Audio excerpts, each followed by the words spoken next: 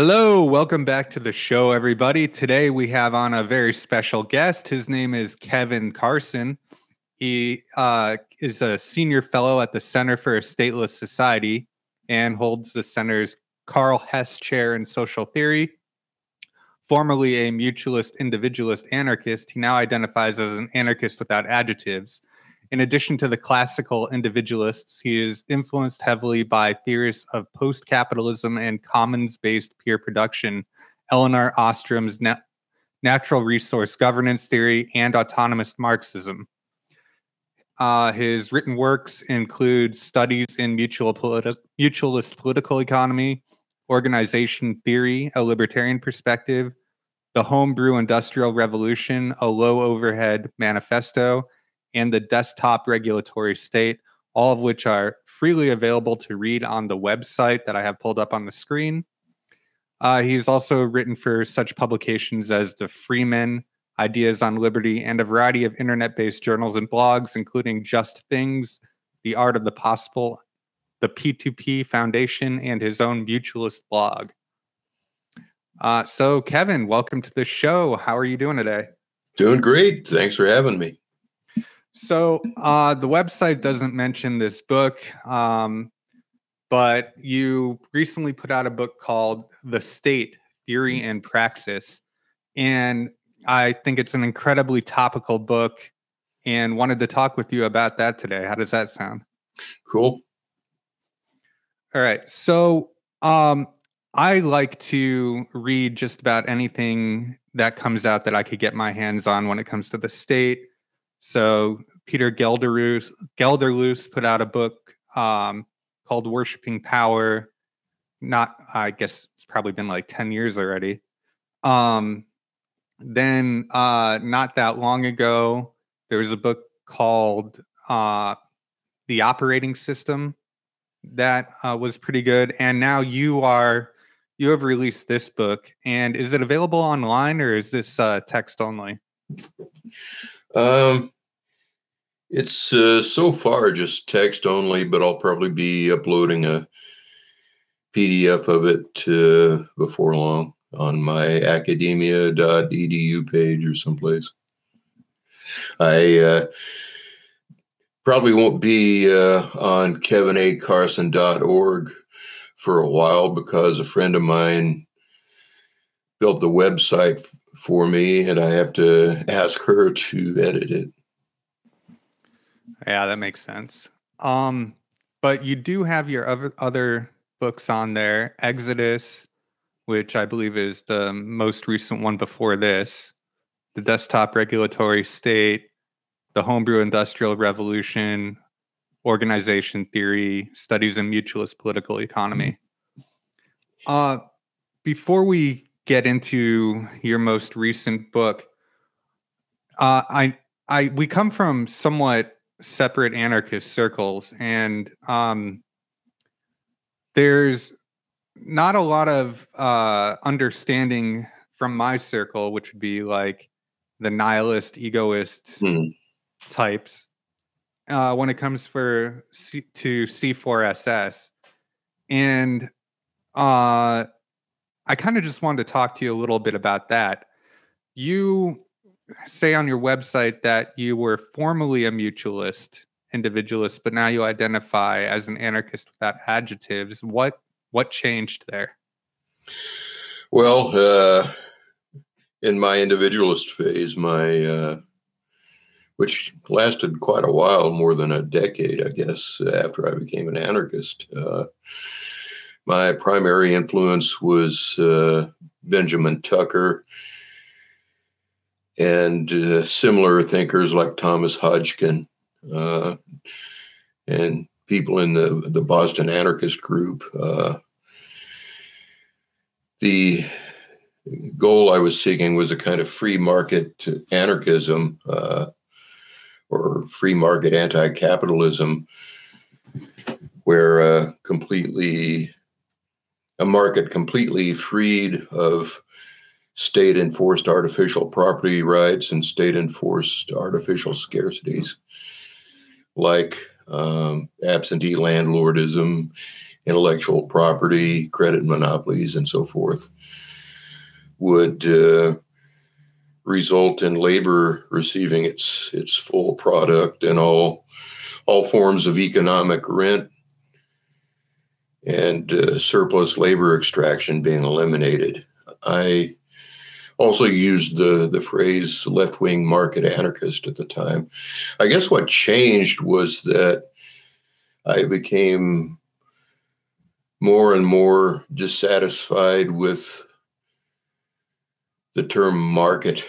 The more I read of history, and I was always skeptical to a pretty great extent about schematic visions of future society organized around some single ideological organizing principle like markets or communes or syndicates or whatever, because I just don't see transition plausibly happening that way, by converting everyone to some hyphenated anarchist-ism and getting on the same page. It's something that's a lot more likely to occur with all sorts of different tendencies, local experimentation in various economic forms and so forth, emerging from the ruins of capitalism and coalescing into a new system on a very ad hoc basis. And aside from just my problems with reorganizing society around some single monolithic template, I had problems with the term anarchist itself, because I mean with the term market itself or free market, because like it or not, the term market carries a lot of baggage associated with the cash nexus and with market in the sense of an institution where goods are exchanged.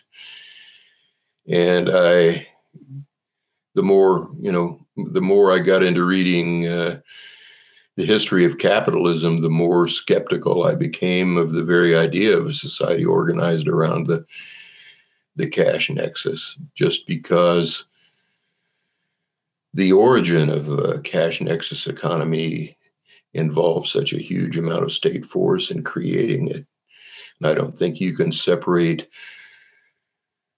the idea of a market as like the central organizing model for a society from the history of capitalism and the role of the state in establishing market-centered economies. I don't rule out the idea of markets. I think they're likely to be part of the mix in most places, but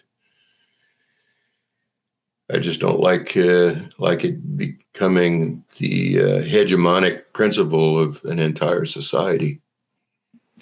How much did watching what's happened with cryptocurrencies impact that that transition for you? Probably not a whole lot. I mean, there was a time when I was a lot more sympathetic to crypto and to Bitcoin in particular, like 10 years ago, before it became clear what characteristics Bitcoin actually had. In general, I like the idea of alternative currencies and the idea of encrypting them, but the specific model that's associated with the term cryptocurrency, especially Bitcoin, is something that's primarily an artificially scarce investment asset rather than an actual medium of exchange. Right. I'd much prefer to see an abundance-based currency model that is purely a unit of account, or exchange rather than an investment asset like Thomas Greco's credit clearing system. You know, if someone came up with an encrypted version of that, it would be great, and it would be a lot better in terms like, you know, energy use and environmental concerns, because the whole rationale for proof of work would no longer exist. There'd be no mining of the units of currency or anything like that, because it would be a purely an accounting unit.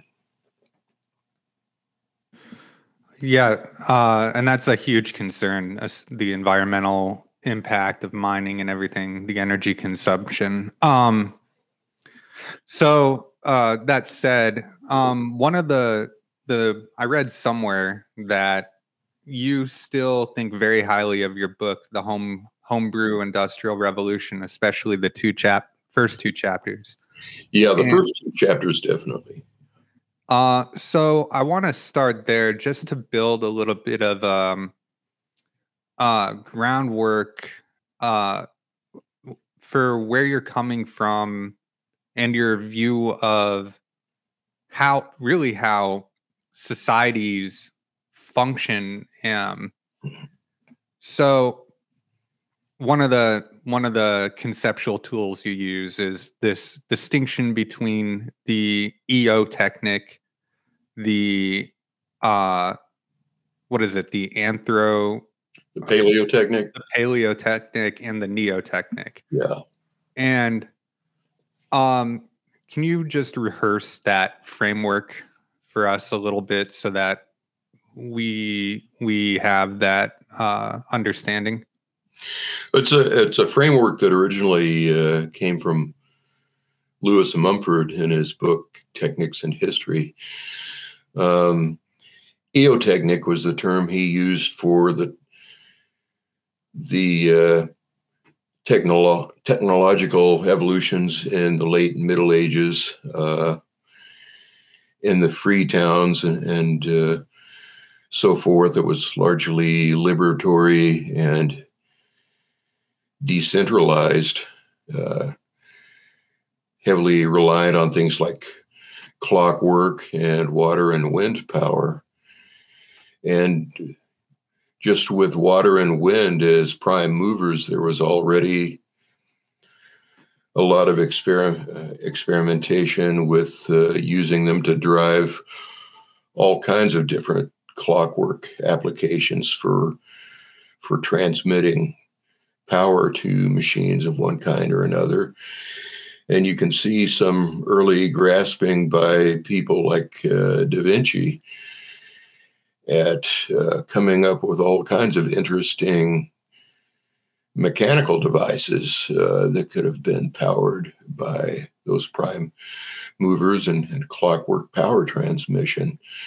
So all the stuff that happened later in what's conventionally referred to as the Industrial Revolution are things that would have probably been entirely feasible based on the Eotechnic technology tree.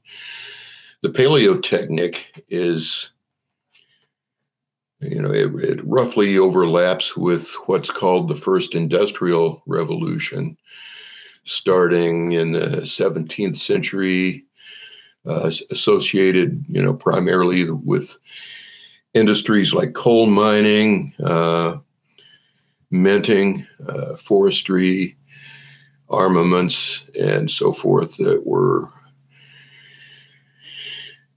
all caught up in an institutional complex of the alliance between the new absolute states and military industry and extractive industries and so forth. It eventually gave birth to coal power and the steam engine. Steel is the primary manufacturing material. And the so-called dark satanic mills were an outgrowth of that, the early factory system. And it tended to be centralized and authoritarian. It's what we generally associate with the most negative aspects of early capitalism. Neotechnic was what Mumford referred to as it's the term Mumford used to refer to what's conventionally called the Second Industrial Revolution in the late 19th century. The biggest single innovation of the Second Industrial Revolution was the applications of findings of Maxwell and Faraday to electrical power generation and the development of electrically powered machinery. Also, to a lesser extent, the chemical industry and the internal combustion engine. And the general tendencies of this neotechnic phase were much more liberatory and decentralized. You can see the same themes being developed not only by Mumford, but by Kropotkin, Ralph Borsodi, and a lot of other thinkers, even at least, in passing, by fiction writers like William Morris in News from Nowhere.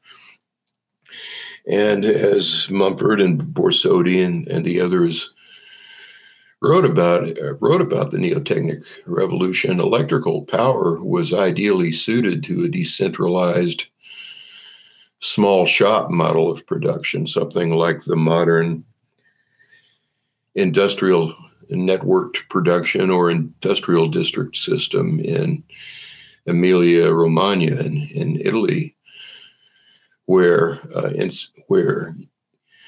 the primary tools of production are general, small scale general purpose tools that enable quick shifts of production between different product runs.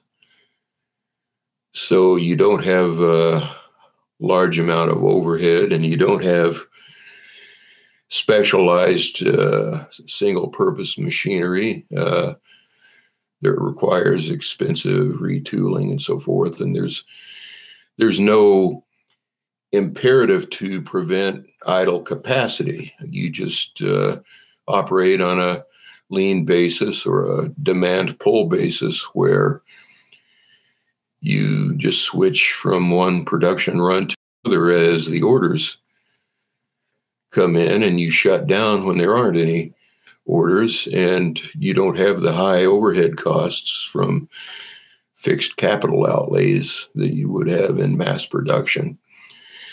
But instead, that electrical power wound up being integrated into the 20th century mass production system, which is extremely capital intensive, extremely high overhead, and relies on expensive product specific machinery and expensive dies that need to be fully utilized and worn out in order to pay for themselves.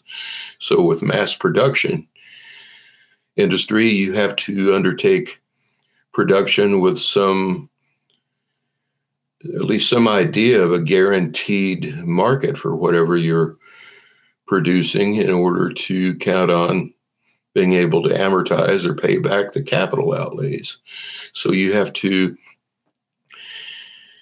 in the end, it requires large-scale centralized industry, and it requires building the entire society around guaranteeing consumption of the output and utilizing full capacity so there won't be losses from idle capacity.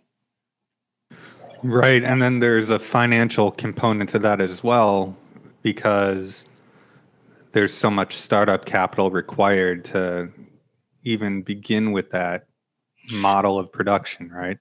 Yeah, and the more severe the crises of idle capacity and underconsumption become, the more idle investment capital is sitting around without any profitable outlet, which means you wind up with the kind of growing bubble economies or fire economy that we've had since the 1970s.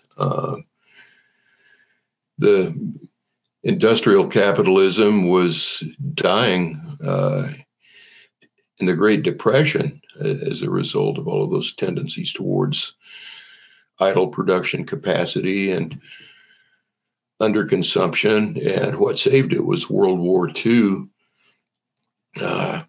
first with military production putting all that idle capacity to work in the United States, and second with the war itself blowing up half of the mass production industrial capacity in the world, so that the United States emerged from the war with a global market that was able to fully absorb its entire output, and with a large amount of output required just for rebuilding all the damage. But by about 1970, all of that wartime destruction had finally been rebuilt, and East Asia and Western Europe were both major industrial powers again, which meant that 25-year reset came to an end, and we were back to the same problems we had in the 1930s, excessive production capacity without enough demand to keep it in use, and a lot of idle capital. And from that point on, it's just been one expedient after another to create artificial outlets for that surplus capital. So I actually have like three questions immediately that come from everything you just said. Well, one's more of a statement. So one of the things that makes your arguments here really important is that there's, on the authoritarian section of the political compass, one of the big arguments that they like to make is that authoritarianism is necessary because of the complexity of managing this sort of centralized mass production model economy, right? Yeah.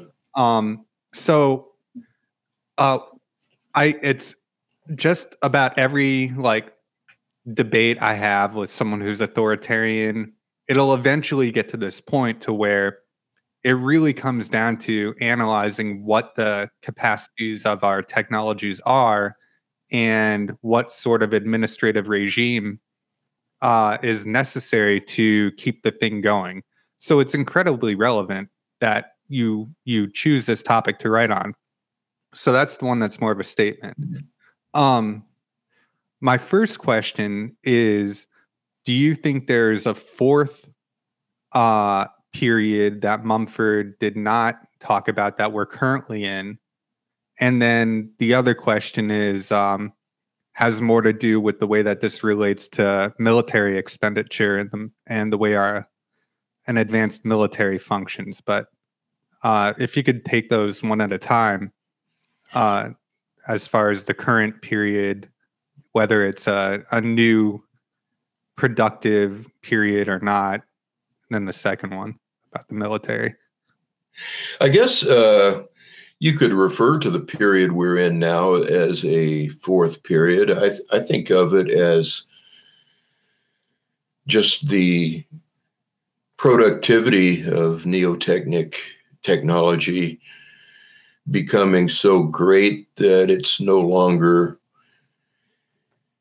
possible to incorporate it into the mass production framework. It's a case where the new wine was put into old bottles, old paleotechnic bottles for 100 years, and it's finally bursting them open. it's the same general neotechnic principle that Kropotkin and Mumford and Borsodi wrote about. Only it's been greatly intensified since the 1970s by the integration of cybernetic technology into those craft tools. First of all, with the industrial district production model in Italy, and with job shops in Shenzhen in China and so forth. And then with the rise of desktop manufacturing from the late 90s or early in this century on, that took the costs another order of magnitude even lower than that. It's got to the point where the implosion of required cost outlays for industrial production has taken up the crisis of surplus capital several notches. Trying to think, can't remember the name of the writer. I quote him in Homebrew Industrial Revolution, but he talks about the tech economy terminating the capitalistic economy, because when it requires, a tenth as much capital to engage in the same kind of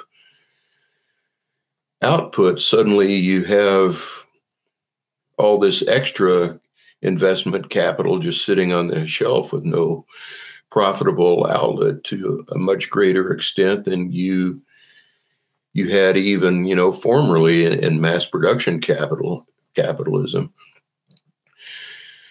And, I think we've reached the point where the old corporate walls and the intellectual property-based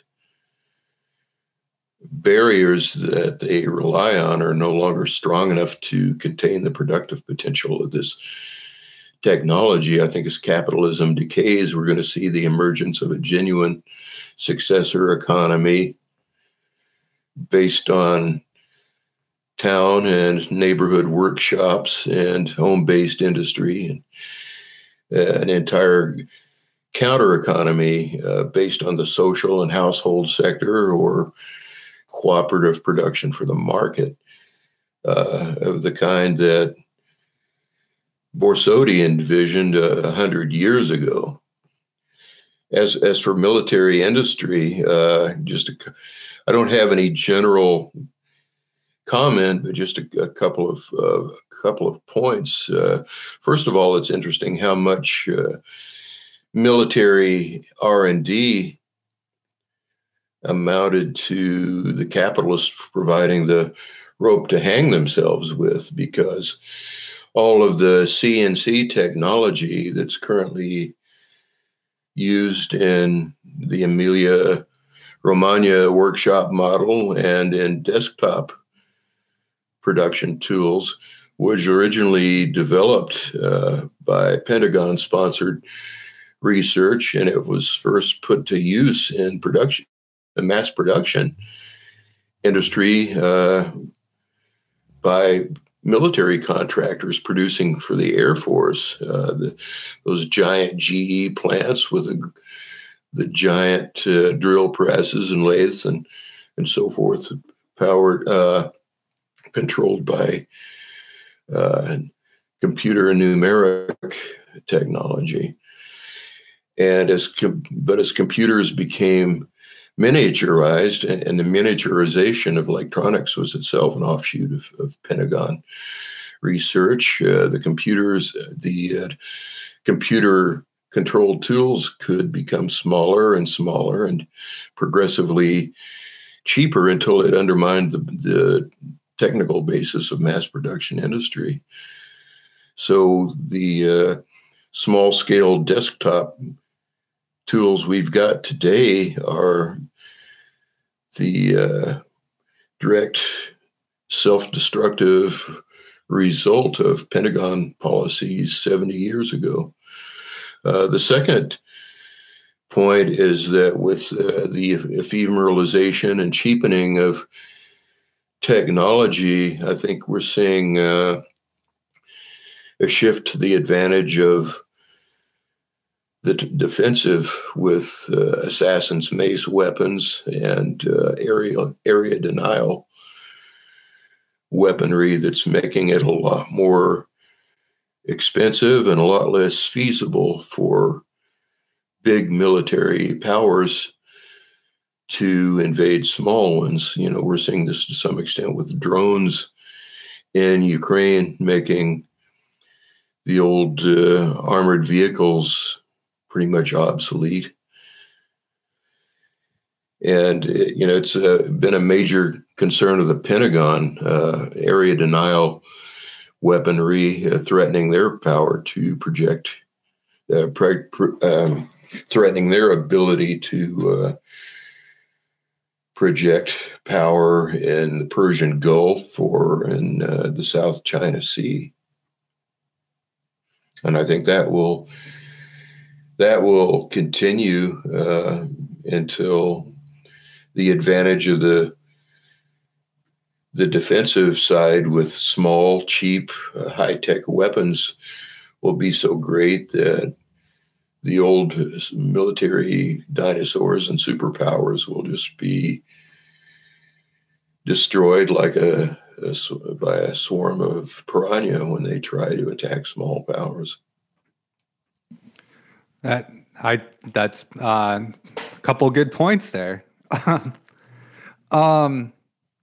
So the takeaway from homebrew industrial revolution, which you touched on, but I wanted to make explicit, is that there's a decentralization of the production process or production processes that not only are possible, but are already happening, right?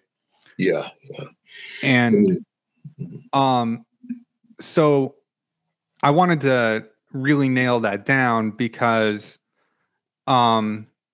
when we start talking about your new book, The State, there, well, let's just get into that. So you begin The State by talking about what the origins are for states.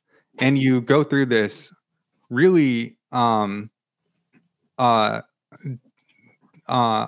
deep and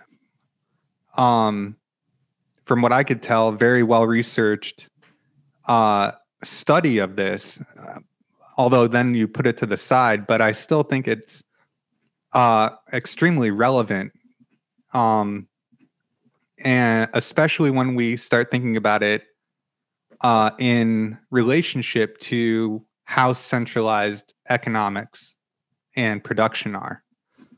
So to begin with, so there's, a handful of theories about how the state begins in human history. And there's the main theory, which is that it's like this social contract that just everybody got together and decided they would sacrifice some of their freedom for the mutual protection of all and blah, blah, blah, right? Yeah. And then there's theories about agriculture, which you see people like John Zerzan or other eco-anarchists will associate authoritarianism and the state with agriculture itself. But what you do is you found out through your research that neither of these are really accurate pictures of how the state formed. And you start talking about how it's not just agriculture, but a specific kind of agriculture, alluvial agriculture. And not only that, but also some geographic elements. And if you want to elaborate on that for us just a little bit, that'd be great. Yeah, well, these are all things I got from the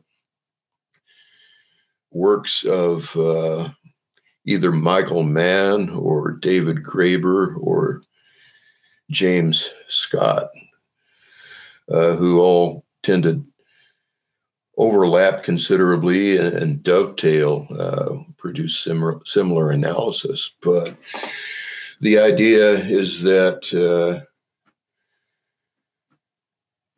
it is an agriculture as such. It's particular legible kinds of agriculture that are easy to exert state power over, like, seasonal cereal crops that are highly visible and harvested within a very short time window so that they're easy for states to confiscate at fairly low cost. Other kinds of agriculture, like, root crops, are a lot less legible to states and less easy to confiscate. And historically, where people practiced cereal agriculture, they didn't practice a monoculture system. It was generally just one part of a much larger basket of alternative food sources that included hunting and foraging and growing root crops.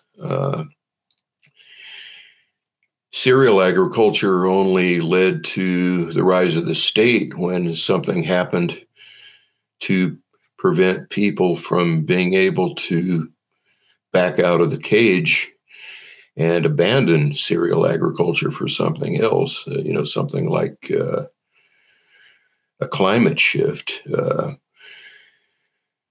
A lot of the areas where the first city-states emerged with alluvial agriculture were areas that previously, before the climate shifted, had been,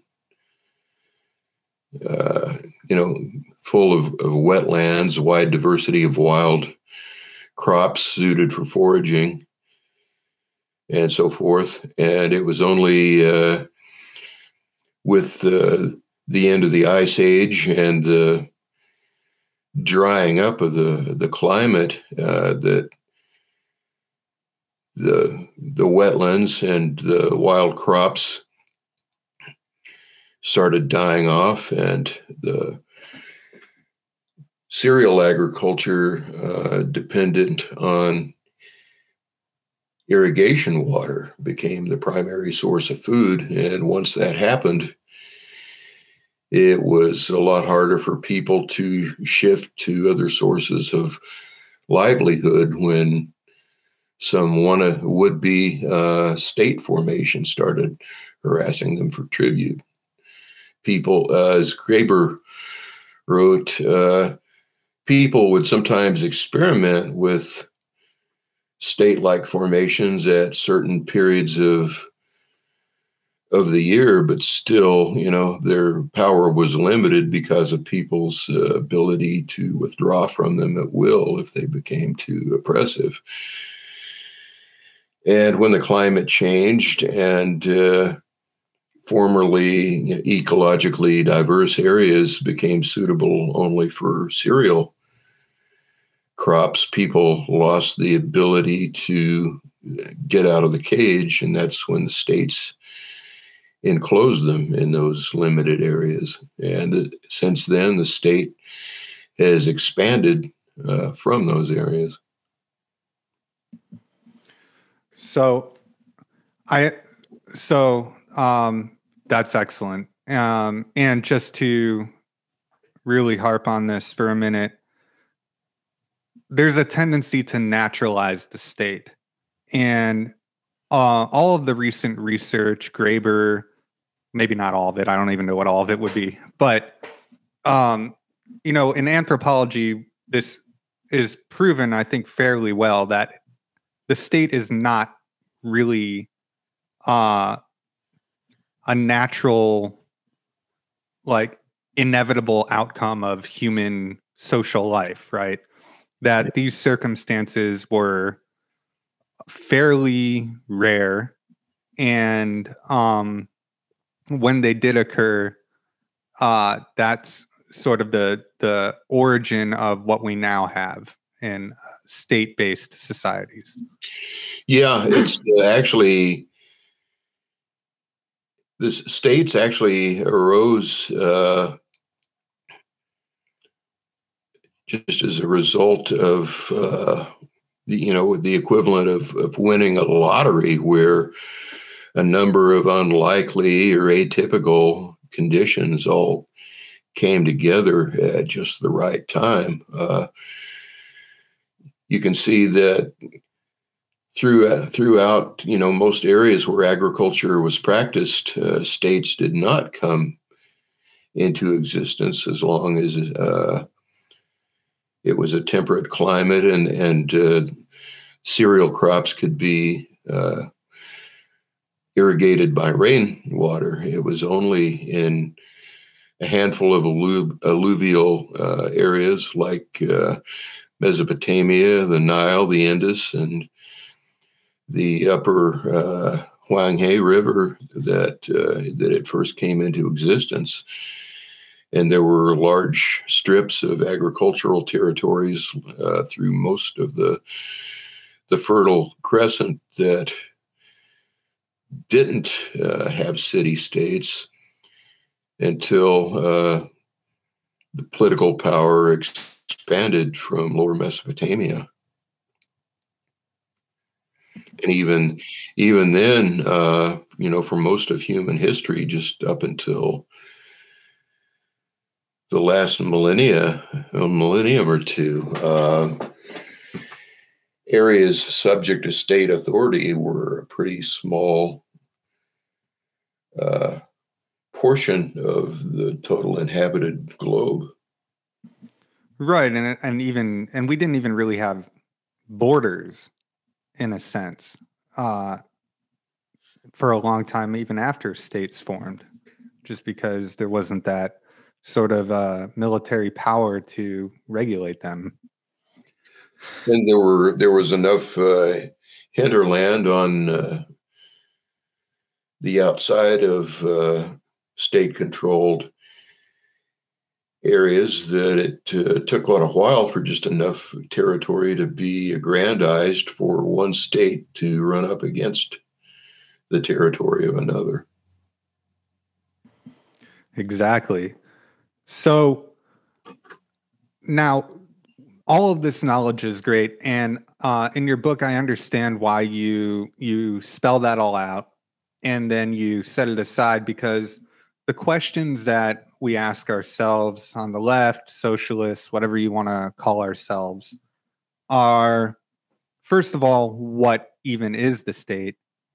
Second of all, is it merely an instrument of a ruling class? And is that necessarily a capitalist ruling class? And then finally, what we non-capitalists can do about it, right? So there's about 5 authors that you quote extensively throughout this first half of the text, I would say. And you use them to explain what the different theories are about the state in general. And if you could give just a little summary for the 4 or 5 different competing theories about the state, I think we could move on to the more practical questions after that. Oh, yeah. I mean, the most widely accepted theory, and I think probably the least valid one, is the one that most intro to political science instructors would probably pass on to their students in colleges, the interest group pluralism theory, which, I don't think it's even worth looking into except to debunk. There's the Marxist theory that the state is the instrument of an extractive ruling class. And I think closely related to that would be the old left or corporate liberal analysis of American history that argues even the progressive policies associated with the New Deal and Great Society reflected the interests of one particular faction of capital. In the case of corporate liberalism, it was in large response,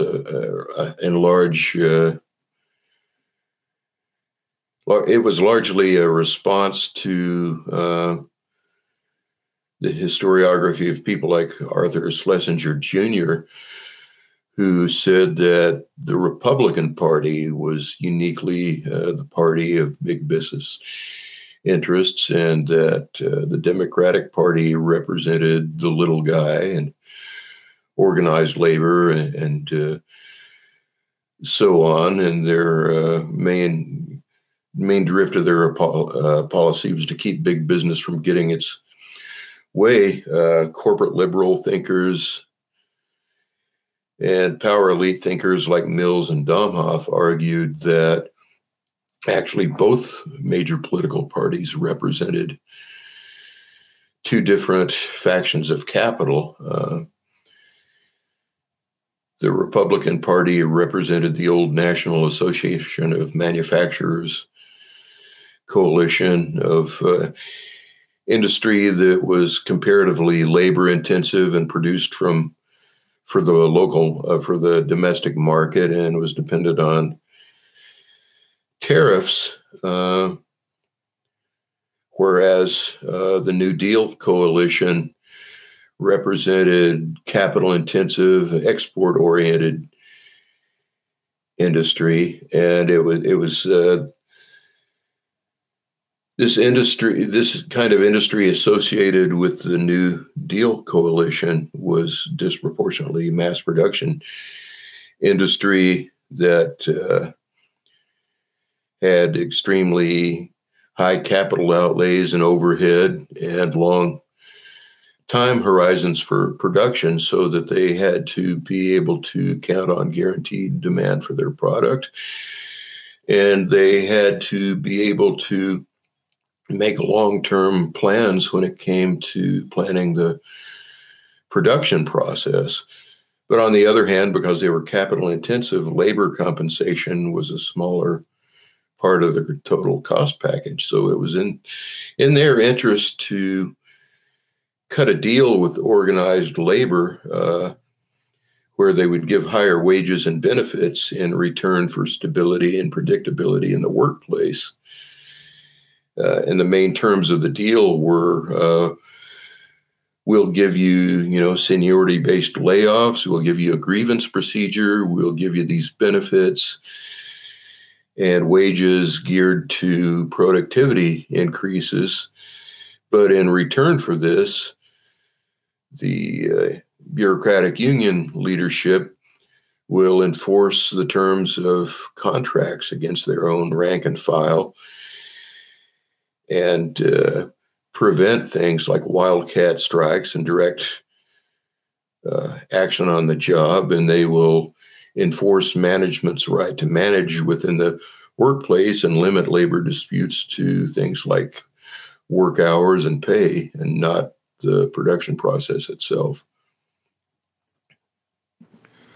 So, one of the other big issues that you spend quite a bit of time writing about is the question of how autonomous the state is from the economy in general, or in other words, from capital or from particular capitalists. So the reason that the importance that I see in that question is when it comes to debating Marxists, And, this whole idea that if you can capture the state, you'll be able to create a classless society through its institutions, because there's nothing inherent to the state, or the estate isn't really autonomous. It's more or less just a vehicle that any passenger can hop in and control. Yeah, I didn't get into a couple of other schools. The instrumental, can't even, the structuralist theory of Nikos Platsis, and the state autonomous theory of Theta Skocpol, that both saw the state to different degrees as being more autonomous from the ruling class than Marx or the power elite theorists considered it. But I would say it's because of the nature of the state itself and just the structure of a state apparatus that it's impossible for a state to ever represent a majority of the general population, or represent the producing majority in their interests. Just given its very structure, and the fact that the state apparatus itself is made up of a relatively tiny fraction of the population engaged in the day-to-day policy process, they're going to have an inside advantage in access to information, an advantage in energy and attention, and just in terms of available time compared to those outside the state. So they're always going to be at the they're going to put the majority of the population at a disadvantage when it comes to just things, like setting the basic agenda and what the terms for debate are. I think even when a genuinely working class mass movement manages to get its representatives into the state, that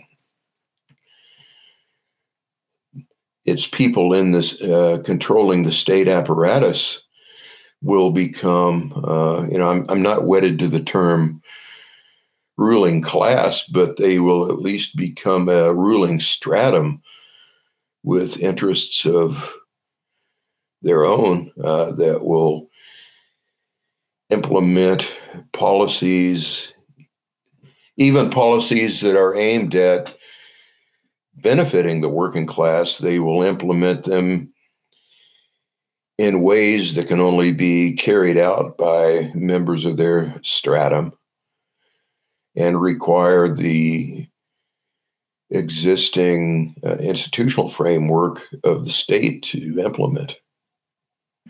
It's just by the nature of things impossible for a popular majority to control the state from outside.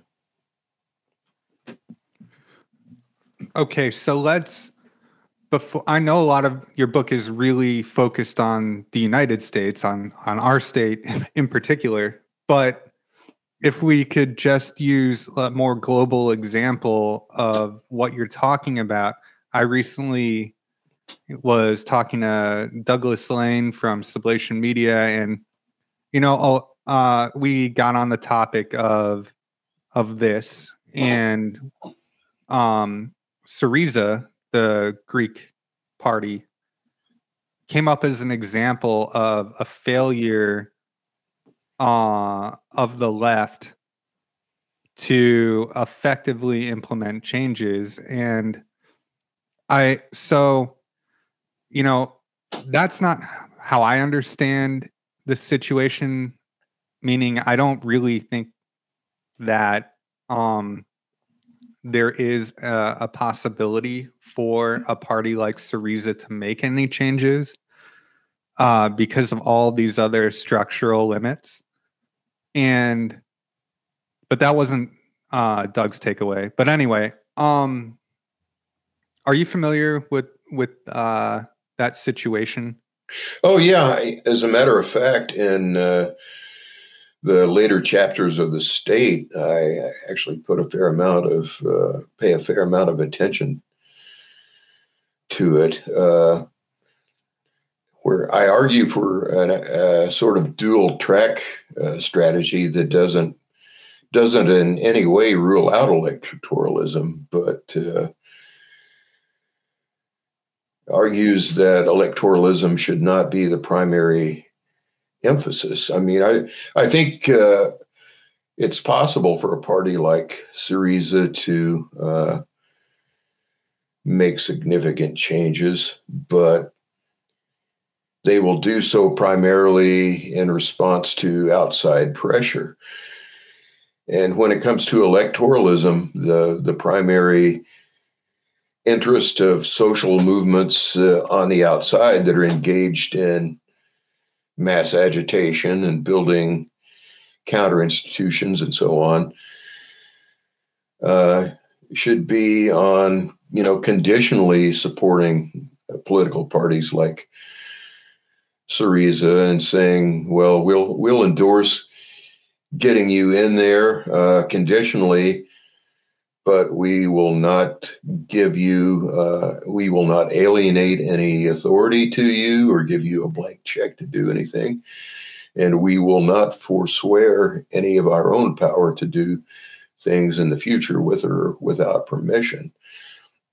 And once you're in there, we will continue to hound and pressure you to do what you said you were going to do, and we'll withdraw support if you don't do it. And we'll continue our work of building post-capitalist society here on the ground within the interstices of capitalism on our own without your permission. And, in this strategy, the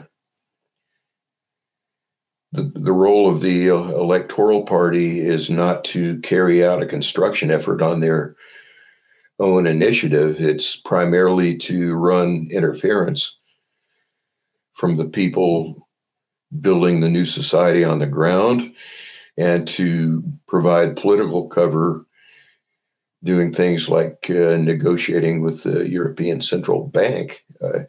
Ideally, it should be a sort of a good cop, bad cop situation where Syriza goes to Merkel and the ECB and says, look, we'd like to cut a deal with you, but we've got these crazy people on the ground and who knows what they're going to do if they don't get their way. So you'd better cut us some slack and make us a really good deal because we can't answer for what those people might do. So let's apply that to the American situation because in the Bernie Sanders campaigns are a perfect example, I think, of not that strategy, but a lot of people would think that that is what that strategy looks like. And if you could talk about the difference between what you're proposing and what the DSA and Bernie Sanders and people like that have been trying to do, I think that would clarify for a lot of people, especially people who are absolute in their rejection of voting and things like that, what the difference is. Well, I'm actually, fairly sympathetic to the strategy of, primarying establishment Democrats and pressuring them, but then voting for the lesser evil in the election, because I think, most of the critiques of lesser evilism have an unrealistic idea of what it's possible to achieve through electoral strategy. I think we should go full guns in supporting insurgencies like Bernie Sanders, or absent Sanders, at least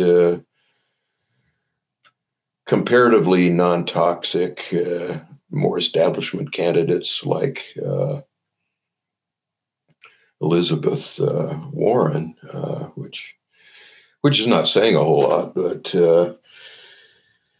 but then, you know, hold our nose and vote for the least bad alternative in November, and then pressure them relentlessly, tear them apart without mercy in public commentary, and refuse to be bullied by centrist types who say we're giving ammunition to the Republicans. But as far as I'm concerned, the primary purpose of electoralism in a two-party system like we've got in the United States is just to pick the least bad battlefield on which to fight. And in the case of 2000, it was just to stave off the immediate threat of the fascist onslaught from Trump, and buy time for shifting the culture and for demographic change. But you know, the whole point of it is just to have the least bad background against which to act in the primary effort of building counter institutions. So there's not a whole lot to hope for in most circumstances, other than just keeping the fascists out, so that we don't have the Parks Police and CBP acting as a Gestapo and actively rounding up anarchists. So I guess what I wanted to, the difference I assumed that you would mention is that there's a tendency for people to put all their eggs in the electoral basket. Exactly. And that's not what you're proposing at all. No, I mean, what happened in Greece was that Syntagma had a huge mass movement. They were incredibly prolific in creating an entire ecology of counter institutions. And they gave support to the Syriza movement. And then once it was elected, they just let it suck all of their energy, and essentially shut down and said, well, now we've got a friendly power in government, and we'll just sit back and let it do its job. And that's a really bad idea. You can see the same thing with a lot of the millennials who supported Obama in 2008. They were the same people who supported Bernie 8 years later, after they were disillusioned. But, ideally, they were a huge, powerful grassroots movement that could have brought an enormous amount of power to bear, pressuring the Obama administration on a scale probably that would have dwarfed the Tea Party if that whole support network for the Democratic Party in 2008 had been kept together as a functioning network. But instead, David Plouffe abandoned it, dismantled it. So I want to talk about unions a little bit too. Before I move on to that, do you think there's some? Okay, I'll tell you what I think. I think there's sort of a ignorance about how policy works that causes a lot of this argumentation about voting and whether or not to vote. Because, when I look at the actual policies that Bernie Sanders will underwrite, one of them specifically is, to create a bank that would invest in cooperatives or invest in employees that want to buy out a failed company and things like that. And to me, it seems pretty obvious that this is something that would be a huge benefit to exactly the sorts of solutions that you're talking about in homebrew industrial revolution and other places. And I wanted to know what your thoughts are about just this sort of lack of knowledge about how policymaking works, which, I got a lot of understanding out of reading your recent book. Well, I'm an anarchist, but I see the transition as being a prolonged process that's largely evolutionary, and I have no objection at all to welcoming state policies that make the system less extractive whenever it's possible to get them through. I said earlier that in most cases, the most we can hope for is to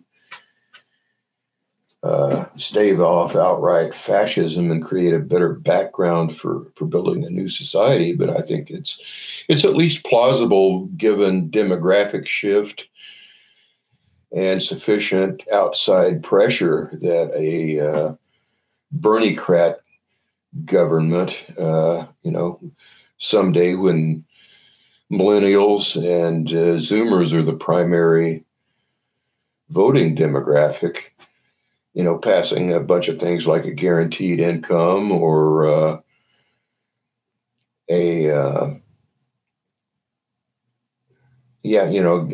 either a basic income or a guaranteed minimum income implemented through a negative income tax, drastic copyright reform, and a reformed financial system and policies to increase worker control in industry, like a cooperative bank that you mentioned, or something like the German co-determination systems, single card check union organization and things like that. And that would be a much better background environment against which to carry on the work of building a post-capitalist society. It's something I think that ideally would wither away when it became obsolete. And most of the things it guaranteed were moot points, but it would be hugely helpful to live in a society, in a social democracy rather than Reagan Thatcher style capitalism during the transition process. And I consider, if anything, social democracy to be a lot more libertarian than Reaganite capitalism in its overall level of extraction and oppressiveness. So, one of the people who were anarchists that wound up coming out and saying, look, we need to have some sort of interaction with the electoral system, with politics, was Murray Bookchin. And he got a lot of shit for that. And in your book, I don't know if you mentioned him or not, but you mention this idea of accelerationism and as sort of the ideological background for why someone would think that voting is a bad idea from an anarchist perspective. Yeah, and I've seen the same thing, not only from anti-electoralist anarchists, but from people on the left who reject any kind of lesser evilism and just advocated voting third party or sitting out the election altogether because Bernie didn't get the nomination. And it all seems to me to be based on an extremely flawed accelerationist logic where they're assuming some kind of implausible scenario where if you refuse to vote for either Biden or Trump and Trump wins, you've got all of these intermediate steps that are all, question marks based on, some kind of Leninist, the worse, the better assumptions, where at the end of the process, you get a revolution. And I think that's just really extremely implausible and unlikely. And from what I have read in the social sciences, I mean, it's a question that's been studied, and the results are that when people are immiserated, they're less likely to try to change things, not more likely. Yeah. So just to finish up on this book, you spend a lot of time talking about the New Deal, the Wagner Act, and some of these other things related directly to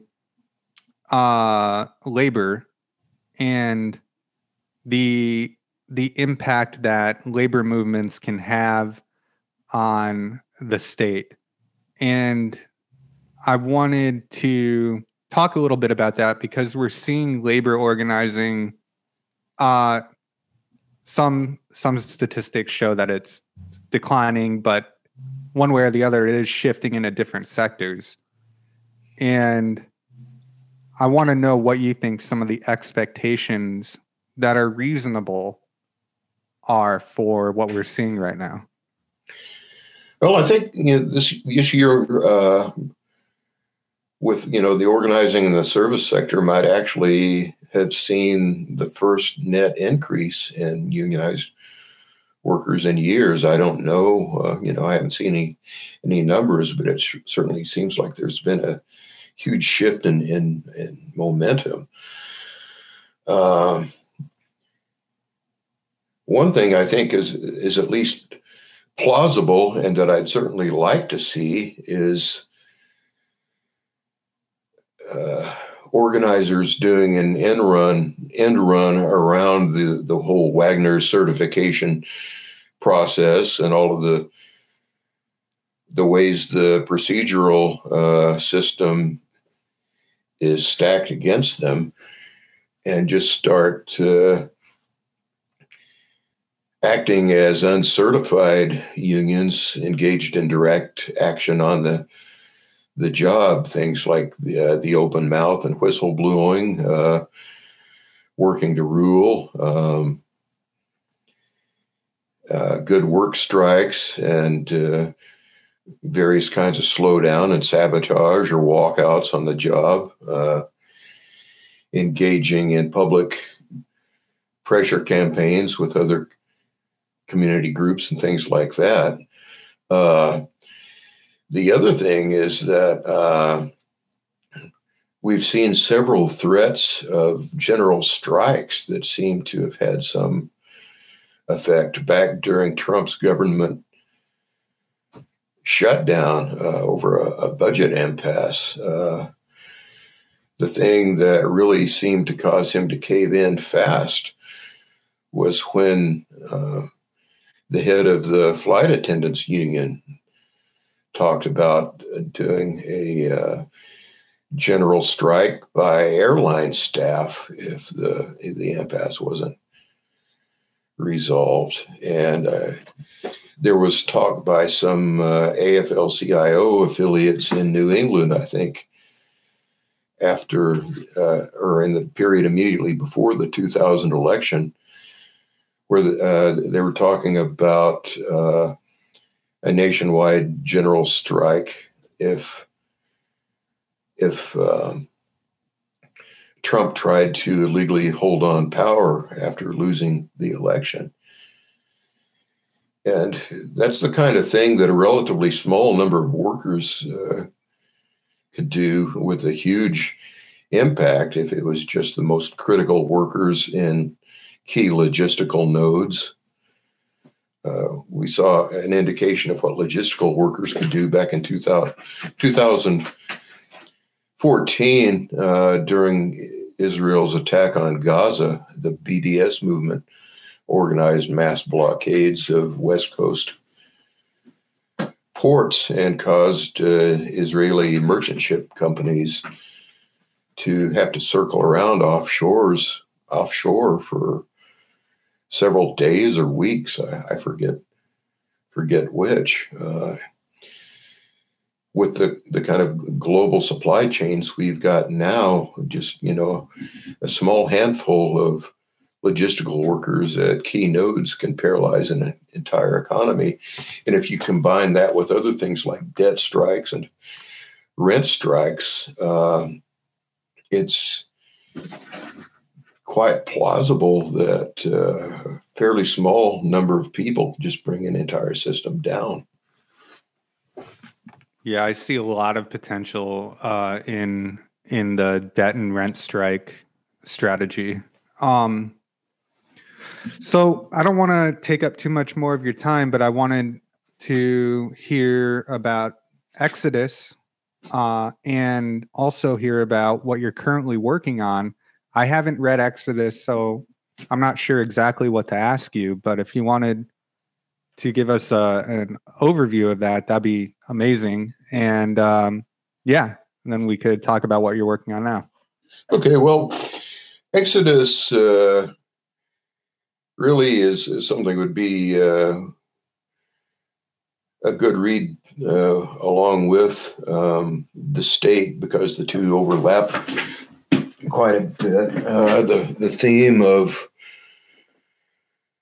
Exodus is a shift, is the historical shift in left-wing strategies for post-capitalist transition. A shift from the old left strategy of centralized, hierarchical mass organizations with the primary goal of seizing direct control of the commanding heights of the state and large-scale industry, to new left and subsequent models that are more based on prefigurative or interstitial strategies and networked forms of organization. And in the second half of the book, it's devoted mostly to case studies of practical examples of building the new society within the shell of the old. All the different examples of local building blocks, things like community land trusts, alternative currencies, the new municipalist movements in Spain that were offshoots of M15, groups like Cooperation Jackson or the Evergreen Project in Cleveland, and so on. That's all stuff that's really up my alley. I'm definitely going to be reading that. Awesome. What are you working on now that and anything else you would like people to know about? Well, the most coherent explanation for it, if you go to my Patreon site, patreon.com/Kevin Carson, all the posts are unlocked, and I've got several posts where I discuss the initial conception of the project and subsequently update the outline. But it's a very broad project on international security studies, from an anarchist standpoint.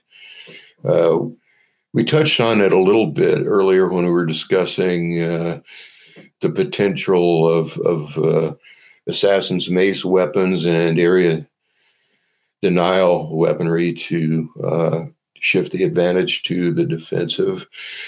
And I touched on it to a considerable extent in desktop regulatory state and covering networked resistance movements. So those are a couple of areas that I'm working on. I guess overall, what I'm aiming at is considering the trends that are taking us, first of all, towards the inability of superpowers or major regional powers to project their power against. Let me rephrase. First of all, things that are reducing the ability of the United States as a superpower to project its power against regional powers like Russia or China. And secondly, the tendency is reducing the ability of major regional powers like Russia or China to project power against their smaller neighbors like Ukraine and Taiwan. And finally, technological trends that will make countries' own internal territory less governable. And I'm also developing, planning on a chapter at the end on developments in things like the rent and debt strikes we discussed, and bringing in the work of a lot of thinkers like Michael Hudson and Steve Keen on the international finance system and its vulnerabilities. It's the whole project. It's still, pretty vaguely outlined, and I'm still mostly engaged in very broad background reading, but the goal is a multifaceted analysis of all different aspects of the process by which the international state system and international corporate rule will lose their ability to enforce power over the planet. That's really awesome. That I've really wanted to read a lot more on those topics. I never know where to start, whether I should go and read Clausewitz or what. But all these topics we've covered and you're writing on them, I think is incredibly valuable. There's not a lot of writers in the anarchist space that I feel personally give these topics the sort of research that they require for practical, concrete answers, or even a coherent history to be told about different institutions. And you're always seem to be ahead of the crowd on that. Well, thank you very much. It's nice to hear, because I definitely have my share of enemies out there who think my work is not only worthless, but one guy said my latest book was probably soaked with pee. If you get if you go to the Amazon listing for the state, I think you can look at an enlarged version of the last cover. And I decided to make all of the cover blurbs quotes from people who hate me. I got a really good laugh out of doing that. Is that like you got George Riemann and? Yeah, and a lot from Stefan Kinsella. That's pretty funny.